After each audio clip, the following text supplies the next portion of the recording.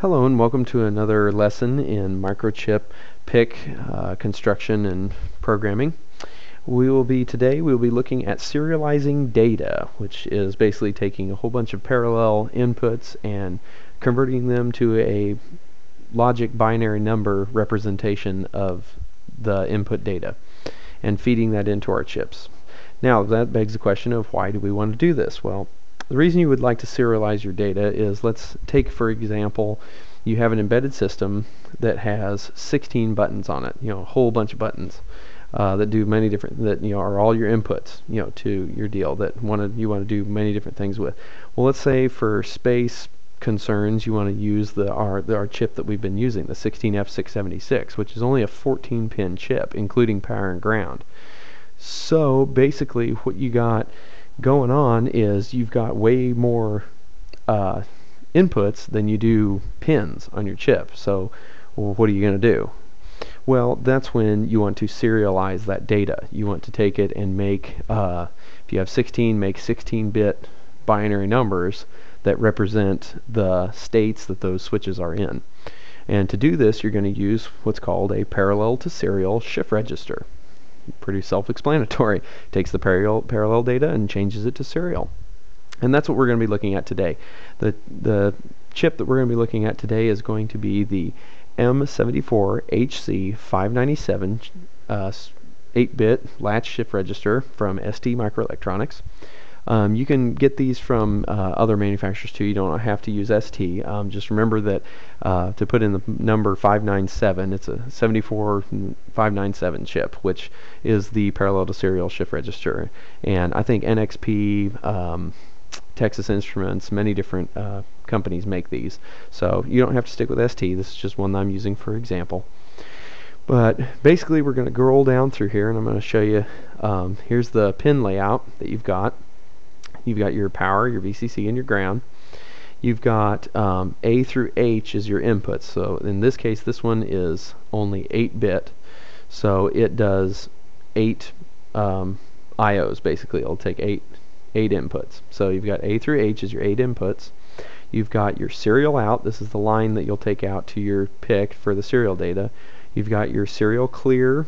You've got your shift clock, you've got your latch clock, you've got your serial load, and you've got the serial input. And basically what serial input is, a lot of people, I know you're going to think, well, input, why do I want to input? I want to output, from this chip. I don't want to input stuff into it. Well, that's for if, let's say in our case, our example, you've got your 16, well, 8 wouldn't be enough. You need 2 of these chips. Well, the way that these are constructed, which we'll see here in a minute, you can do that. You can actually double these chips up, and you just take the serial output of one chip and take it down to the serial input of another exact chip like this, and they'll basically cascade together. Now you'll just double it. You'll have A through H up here, and then continuing on, another A through H on another chip. So you have 16 now, and you can keep on going and keep cascading these and get 16, 32, however many you want. However, the only limitation that you'll have with that is your PIC chip. You'll have to drive the clocks and certain the data lines and whatnot with your PIC chip to get it to function properly, and you can only add so many. You can only source current to so many of these devices. In fact, this one in particular I think is TTL logic, which stands for transistor to transistor logic. It's not like CMOS circuits, if you've ever dealt with CMOS circuits, where they're all MOS technology, which draw no current on their gates of the transistors. So this one is built out of kind of like bipolar junction transistors, or BJTs, which they do draw some current. So you want to watch that. Make sure and check your data sheets. Make sure that you know how many of these you can stack on a certain port, and it'll be in the power requirements section of the data sheet for how much it can sync and source. So you want to check that out before you go stacking a whole ton of these together. Now the next thing is we will go ahead and scroll on down, and we'll take a look at, oh yes, I forgot, there's these two tables that are very helpful. They explain basically what each one of these pins are and what they do. And like for instance, the 2 clocks, they're low to high edge triggers, so they're positive edge triggered. Oh, and another thing with these terms, I'm just going to assume that most of you know logic circuits, know how logic works, and so I'm not going to spend a whole lot of time describing what different terms mean and the different logic gates and whatnot. I'm just going to assume that you know those. So if you don't, if you're kind of new to this, you can just Google it. There's tons of information on Google, even on Wikipedia. So if you want to watch Wikipedia, be careful taking stuff, too serious from Wikipedia, because it is a wiki. People can accidentally update stuff wrong, but I mean, for the most part, it's, at least on the logic things that I've looked at on Wikipedia, it seems like it's a very good source. So, but like I said, just kind of read at your own discretion on Wikipedia. But there's, other than Wikipedia, there's tons of other data sheets and things that'll give you some insight into logic. So anyway, moving on, here's your truth table, basically, that gives you all the different kind of ideas and scenarios of what'll happen and how it'll react to different inputs. But the main thing we're going to look at is this logic diagram. So basically what you've got is you've got some D flip-flops, that these are your latch, what this data sheet will call the latch section of it. And then that's like this RCK is the clock for your D flip-flops. They call this the latch clock in here. And then you've got your SR flip-flops, which this is your serial registers, is what they call these. These are your latch register, serial register. And this is just an SR flip-flop, and the clock for this is what they're calling your serial clock. Here's your serial in, so you can see how this works. You've got basically a register for every bit, so you got 8 registers, and see it comes out. So basically, see how these are all just kind of like piggybacking into each other? Basically, you'll take the output of this one and just tie it to the serial input of a new chip, of a different chip, and it'll just continue on down. It'll just keep going. And then of the new chip, the second chip, you'll take that output to the PIC. So basically, you're taking 8 or 16 or however many pins, and you're reducing it down to 4 pins. And the pins that are the 4 pins that you're going to use is going to be the serial data line, your QH prime, your shift clock, your latch clock, and I use this S load to clear with, so you can clear the data out. And as you can see, you got some NAND gates. And basically what you're going to do is, with the S load, if you drive the S load to a high, it's going to become a low, which is going to come out here, which will basically clear everything out. And then if you drive it to a high, then it'll come over here, and this basically becomes like a NOT gate, essentially, and just it goes ahead and passes the data on. So that's how you let this S clear. I don't use, what I do with this one is I take this one and I tie it to a high, is what I'm going to do, and then that will basically ensure that this will just pass the data right on through, is what it'll do. And so that way it doesn't get interrupted. So that's just basically another way of clearing if you want to, but I just take that one and drive it high nonstop, and we'll see that in our circuit. And so basically, so all you need is just these 4, this one, that one, and then your data. So let's go ahead and take a look at the circuit, why don't we? Pull it up here. Alright, let's make this a little bit bigger, make it a little easier to see. Yeah, we'll go a little bigger.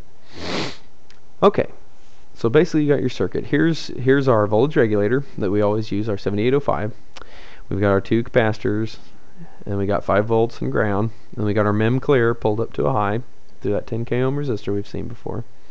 And then over here we got our LED, and what we're going to do is we're going to basically make this LED blink the number of times of which switch is activated, is how our code's going to go. Basically, if you push switch 1, it'll blink once. You push switch 2, it blinks twice, and so on and so forth. But the main focus that we're going to look at is this bad boy right here, is our shift register. So basically what we're doing is, like I said, this 10k ohm resistor, we're driving that S clear to a high. That way, basically when it comes out of these comes out of this NAND gate, it just gets passed straight to our deal. We don't have any interruption in it. So the way we'll use clearing is we'll use the S load. And as you can see, S load is taken out, and we got S load coming to RC5. And then we've got our RCK, our SCK, which is our latch and storage clocks. They're coming over here and hopping into our chip. And then we've also got our serial data out coming over and up into our chip. Now over here on the on the other side, oh, and this is another thing, if you're not using the serial line, whichever chip you're not using the serial line on, just go ahead and pull that to a ground. That way it's a 0. And that way you don't have to worry about that pin floating or doing anything weird, and causing instability. Just go ahead and pull that to a ground. Okay, so we give it power and ground, or 5 volts and ground. Then what we're going to do is we're going to come over here, and I use a resistor network just because you can buy them. They look like a little IC chip, but they're, those of you that don't know what that is, they're basically just like, looks like an IC chip, but it's got loads of resistors in it. And this one, in this case, is got 8 resistors in it. That's what it's got. And so it just saves room on your board. It's just nice to have. So put a resistor network. You're going to tie one side to a high, because this is going to be our pull-up resistor network. If you've seen my previous videos that we talk about pull-up and pull-down resistor networks, I personal preference like the pull-up resistor networks, so that's what we're using here. So we tie one side to a high, and then the other side goes to all of our inputs, A, B, C, D, F, G, H. So we go to. Then down here we've got our 8 switches for our deals. We tie one side of them all the way to ground, and then the open side, the normally open side of it, we're then going to piggyback on to our different ones. So switch 1 goes to, our first one goes to A, switch 2 is B, C, and all the way down. So basically it's a lot of the same thing. The main thing you want to get straight is which clear you're going to use and which way you're going to tie it to a high or low. And basically I like using the S load. So you just take the clear and pull it to a high. That way it's basically gets out of your way. And then basically here's our LED again, our 470 ohm resistor. Makes it nice and bright. Put it there, and that's pretty much it. That's pretty much it for your hardware hookup. Very straightforward, very simple. Just need those 4 pins. That's basically it. So now we will get into the coding section in part 2. So I'm going to take a break here, and then we'll be back with look for video part 2 on this, and we'll get into the coding section for this one.